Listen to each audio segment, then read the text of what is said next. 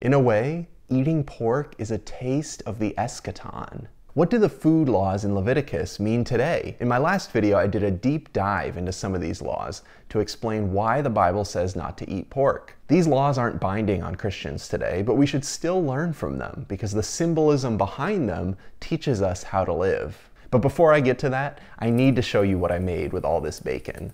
This is Hungry Theologian, helping you taste and see that the Lord is good. Pork and apple is one of those classic flavor combinations that can provide a great foundation to experiment on. So I'm going to show you how to make a bacon and apple quiche.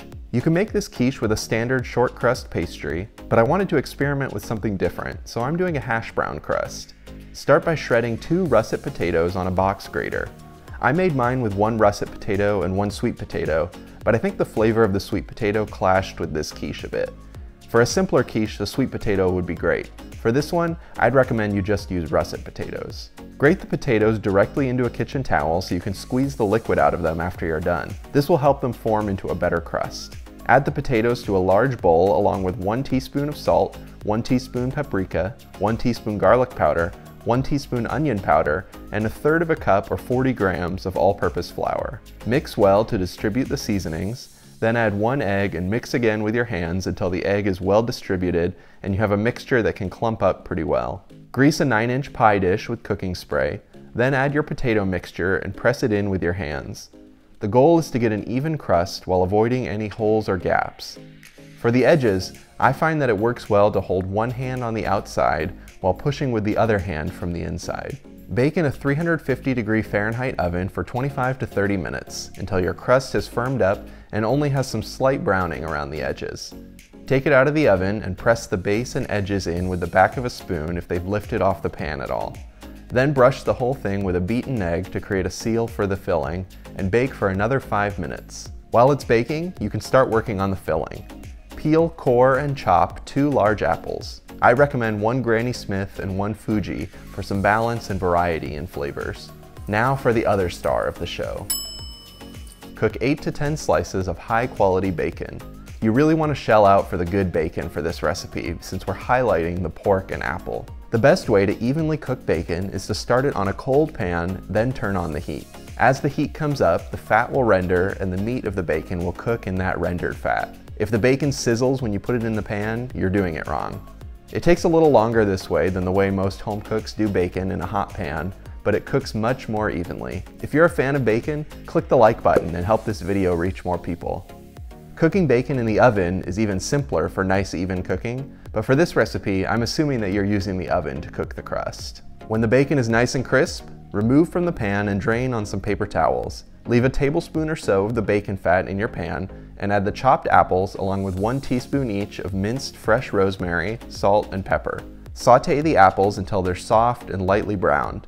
You're not trying to crisp them up because you want some textural contrast between the bacon and the apples. Some of mine ended up getting a little too brown because I was setting up the camera to take the crust out of the oven. Now it's time to assemble. Add your apples in an even layer, followed by the bacon, chopped, and a 1/4 cup of crumbled blue cheese. I know blue cheese can be controversial, so if you don't like blue cheese, you could substitute a high-quality feta. Whisk 4 large eggs and 1 1/3 cups of heavy cream in a large bowl, then place your quiche shell onto a baking sheet and pour on the egg mixture. This helps you move it to the oven without spilling. Bake in a 375° Fahrenheit oven for 30 to 40 minutes until lightly browned on top and almost all firm. You still want a slight jiggle in the middle when you take it out. Cool on a wire rack for 10 to 15 minutes and enjoy.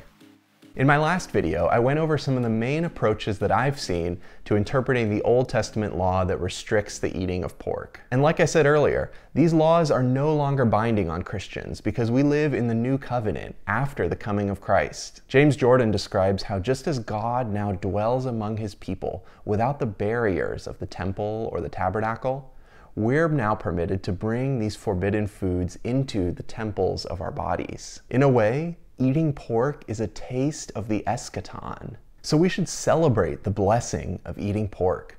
But that doesn't mean you should skip over the dietary laws because they don't apply to you. The lessons that God was teaching Israel through the dietary laws are still relevant to us today. One thing the dietary laws are teaching is that the people of God should be set apart, holy, rather than following the way of the serpent. Remember that the restriction on land animals talked about clean animals needing to have cloven hooves and chewing the cud. Hooves separate an animal from the dirt of the ground where the serpent slithers, and cloven hooves represent the ability to distinguish between life and death so that we can choose life. Chewing the cud contrasts with the haste of the serpent in swallowing its food whole, and represents the way that we should patiently meditate on God's word and the ways that he's revealed himself in nature. So when we study the dietary laws and read this restriction on eating pork, I think our minds should go to the book of Proverbs and the call of Lady Wisdom to set aside foolishness